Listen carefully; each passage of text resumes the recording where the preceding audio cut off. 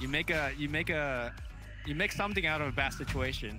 I was gonna say what Fnatic needed to do around that position was try and get off the key pickoff before you go rogue. Yep, and that's exactly what they did. And guess what, Charlie? This gives them the refresher shard. I don't know if they could be too ravaged. Envy has buyback. Are they gonna actually challenge this? I think they are making that attempt. Here we go. This is gonna be one of the game-deciding fights. Ohio. Access into the Roshan. They will check the HP, swap back in, and that's the Beastmaster. He will activate the BKB. No buyback from Jackie Mao just yet. Ohio dropping very low. Where's the roar? Where's the roar? He finally drops a roar on an illusion just to save his life. He's out of there, but now without the roar or the BKB Master, BKB Beastmaster, they can't really challenge.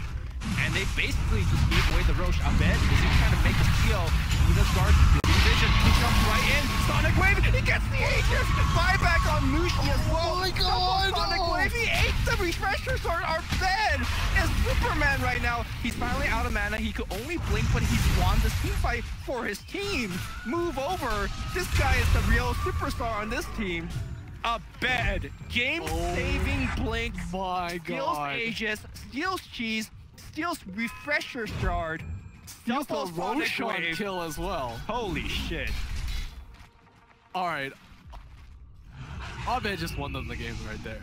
If they do win, it's gonna be because of that play.